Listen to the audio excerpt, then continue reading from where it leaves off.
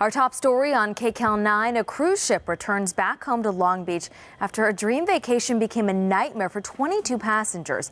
They were hijacked by armed robbers during a shore excursion.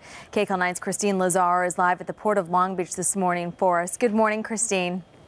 Good morning, Serene. We finally saw one of those victims get off the ship, an elderly woman. She was very upset. She did not want to talk to us. Behind me, you can see the Splendor. It pulled into port around 5:30 this morning on the bridge. You can see all the passengers getting off of the ship. We did talk to some passengers who got firsthand accounts of the violence. One woman telling us it was all over in under 3 minutes. Now we'll show you some video of the cruise ship as it arrived this morning in Long Beach. On Thursday, 22 passengers were on a bus returning to the ship after a guided nature trail excursion in Puerto Vallarta. A gang of masked assailants stopped the bus. According to Mexican media reports, they robbed the passengers at gunpoint, made off with the passengers' money, jewelry, cameras, and passports and other ID.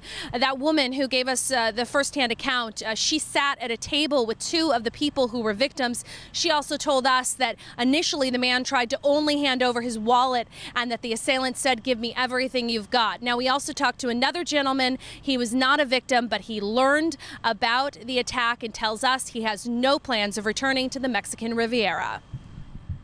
To start with, just tell us how you heard about it and A friend sent us an email. So did the cruise tell you anything? Did they let passengers know? No, absolutely not. So what's your reaction to something like this? My reaction was I would have liked to have known. Also, I noticed that when we were down there, there were soldiers walking around with automatic weapons. So once we got off the ship, we got right back on. So you never actually explored? You stayed on the ship? Nope, stayed on the ship.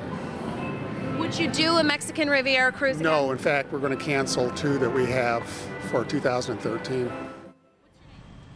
In a statement, Carnival called the incident unfortunate and disturbing and said it is working to reimburse the victims for their lost valuables. And you heard that man say he's going to cancel two cruises. That obviously is the big fear for the port and also the cruise line industry. We talked to one longshoreman. He's responsible for helping to get the baggage off the ship. He says that this is really killing their business. He says that already they've seen cruise lines pull out and not go to the Mexican Riviera just because of perceived violence. And now you have actual violence, and he worries that it's going to only snowball from here. But CBS's travel editor tells us this is an isolated incident, that you don't normally see this kind of violence against Americans in the Mexican Riviera.